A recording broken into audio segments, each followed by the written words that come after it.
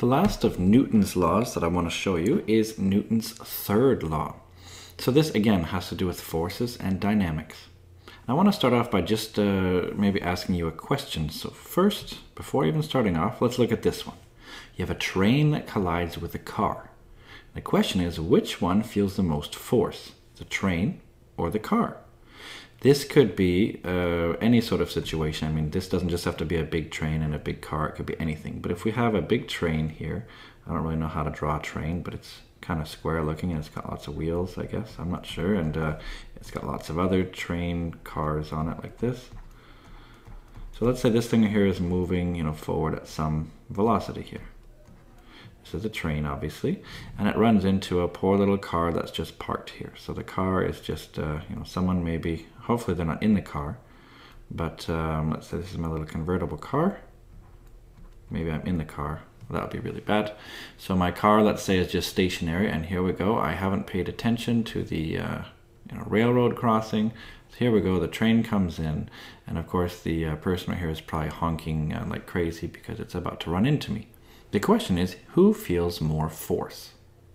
So I want you to try to think about that. And while you think about that, then we're going to learn about Newton's third law. And don't worry, I promise you, we'll go over this answer. So this one right here, Newton's third law. Well, we could state it as something like this. For every action, there is an equal, an equal and opposite reaction. So there's an equal and opposite reaction. This is probably the sort of most important version. It's probably the most common version I've heard, at least. And but I want to point out a few things here. What do we mean by action and reaction? So first of all, we have this is actually really important to consider. What is the action-reaction pair? Because not everything is going to be the action and reaction. First of all, what do I mean by action and reaction? I mean some sort of force, it turns out. It's related at least to a force. So it turns out, as long as we know what's going on, well, action and reaction pair, let's say first of all, they must be different objects. That's the first key thing with action and reaction pairs. And another thing is that, well, they must be the same type of force. Must be the same type of force. So for example, it could be, gravitational, etc.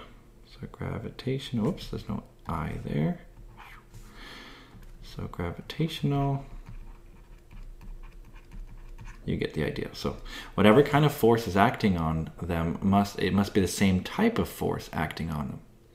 So that's what we mean by action and reaction. Now there are lots and lots of different examples, but basically, well, one way to state it is this, actually. Another way to state it is this. When two, well, we're going to say bodies, but they don't have to be human bodies. We just mean two objects. So when two bodies, A and B, how could I say this? When they interact, yeah, that's maybe a good way to say it. The force that A exerts on B, this is the key thing here. So the force that A exerts on B is equal to the force that B exerts on A. So this is maybe another way to state it here. So as long as two objects are interacting and they are an action-reaction pair, in other words, different objects but the same type of force going on, well, the force that one gives to the other is the same as the other gives to the one. So that should hopefully answer this question right here then. So if a train collides with a car, which one feels the most force, the train or the car? Well, it's a trick question. Turns out both feel the same force.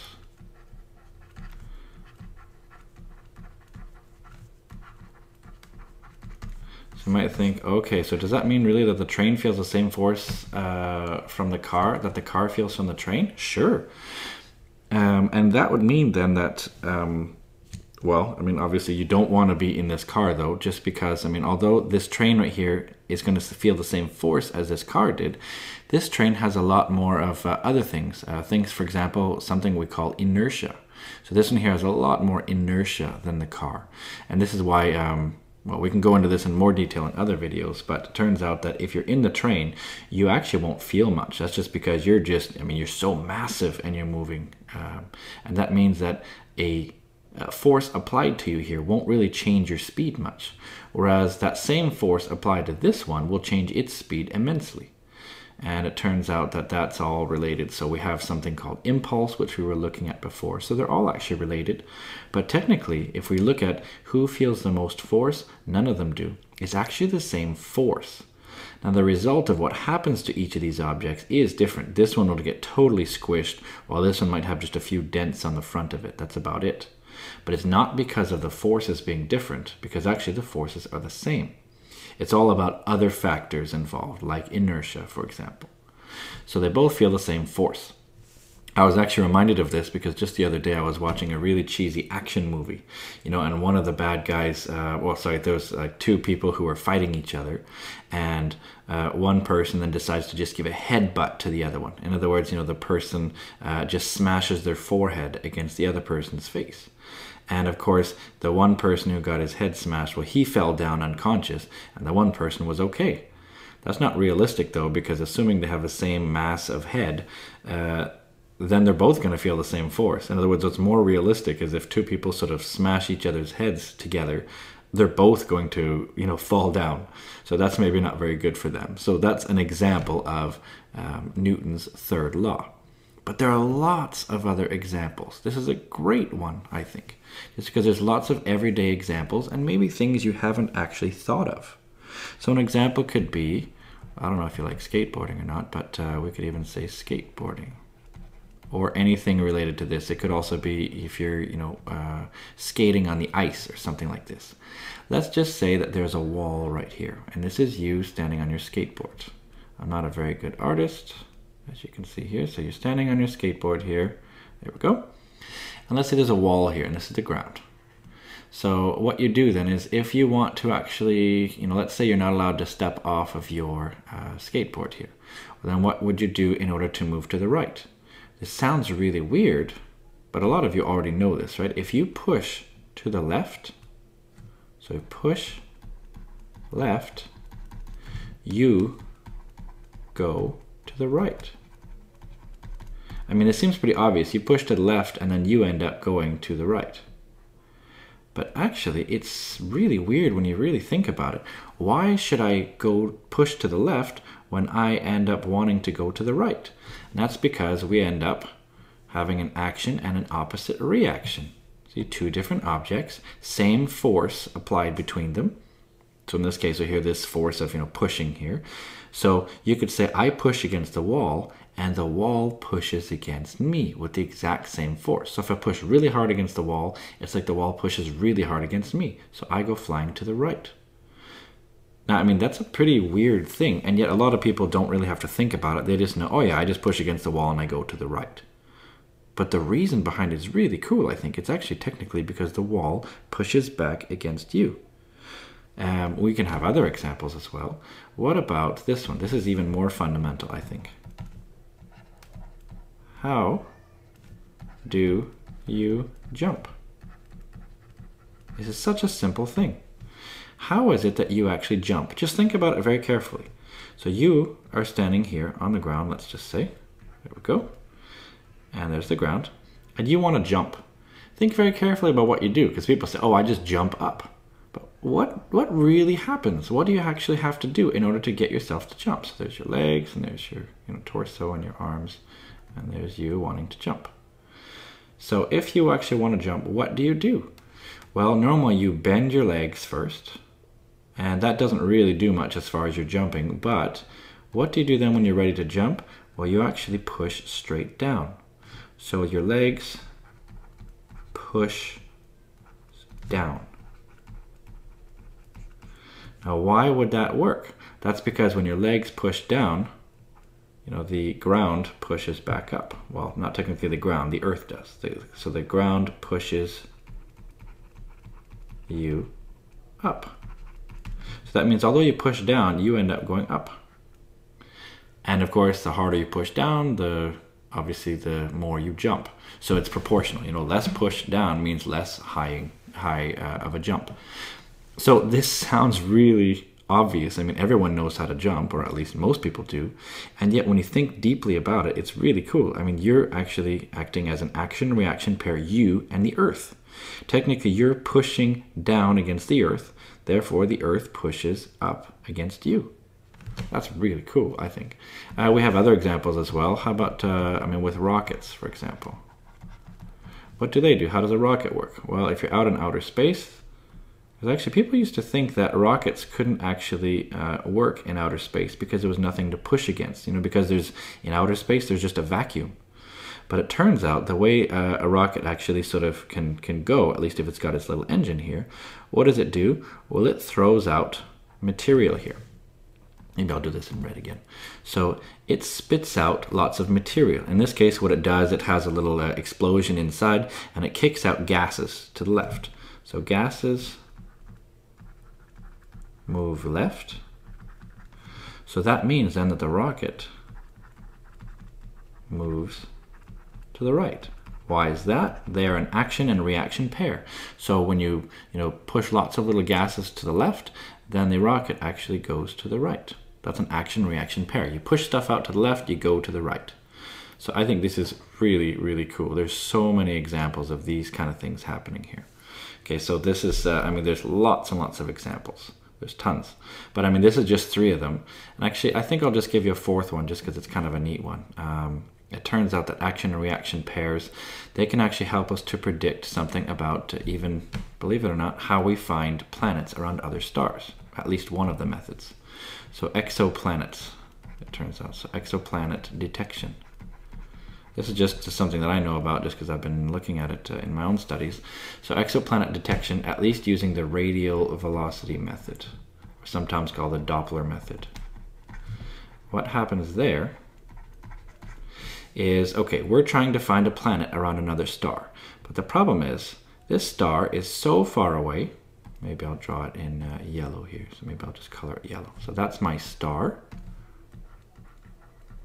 And then we have a little planet going around it. So let's say this is a little planet right here going around. There's the planet.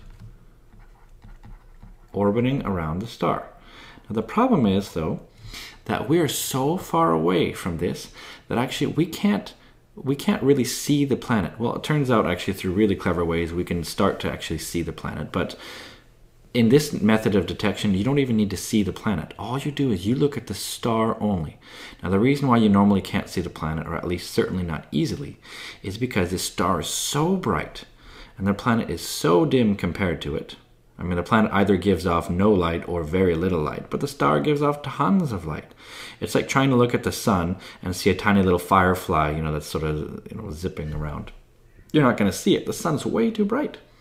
Well, that's the equivalent of what's happening here. So if we can't take a direct picture of a planet going around another star, just because they're so far away and the star is so bright compared to the planet, we don't have the resolution needed in order to sort of distinguish between the planet and the star. So what we do then is a really clever way. We say, okay, no problem. This planet and this star should form an action-reaction pair, which means when the planet goes around the star, technically the star should move a little bit around the planet. So when you imagine an orbit, a lot of people imagine the star stays fixed and the planet just goes around the star. That is not correct. What actually happens is the star itself wobbles a little bit. Now the planet orbits really far, has a big orbit of, or big radius of orbit. Of course, we're assuming it's a circular orbit when it's not really. It's a little bit elliptical, but still.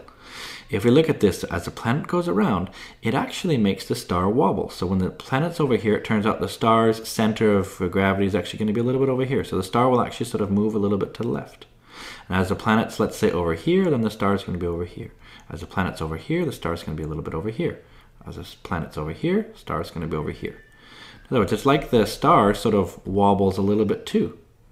So all we do is we watch the star carefully.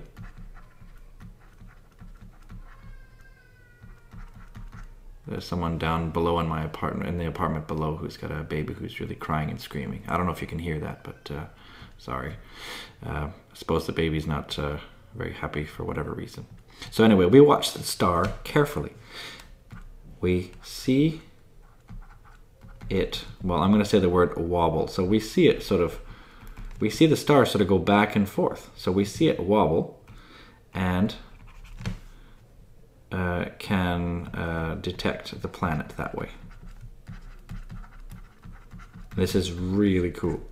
And it turns out, I mean, how do we actually see the star wobble? It turns out we can break up the star's light into a spectrum, and it turns out the spectral lines are going to shift from left to right. So if we actually take the light from the star and we expect to see, you know, certain transitions. Let's say we've got like these different lines. If you've ever heard about this, this is doing something called spectroscopy. So in the star we have these different transitions happening. So maybe you have an electron in hydrogen going from one excited state to another, and when it drops down it emits light of a very specific wavelength. Turns out, let's say we expect it to be right here, and there's another one that we know of, maybe that's right here, maybe another one that's right here. Well, what we do is we watch the star very carefully, and we take lots and lots of these sort of spectrum pictures like this. Okay, so what we can do, we can take a look at that and look at this spectrum. And what we notice then is that these lines, let's say there's these three lines right here.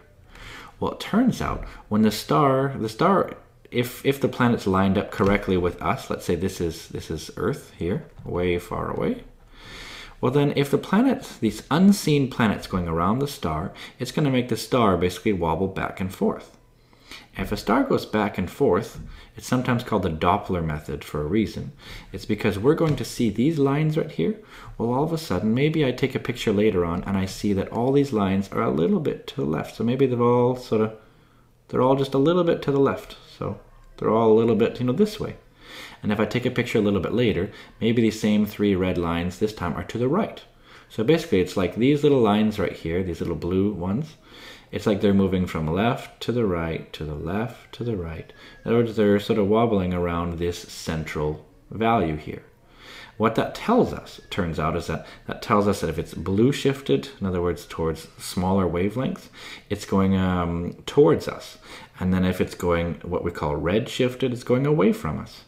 So it turns out just by looking at this doing this spectrum here of a star's light, just by looking at this, if we look at it over time and we see all these lines sort of go like, whoa, to the left and to the right, and to the left and to the right, and we see all of them doing it by the same amount.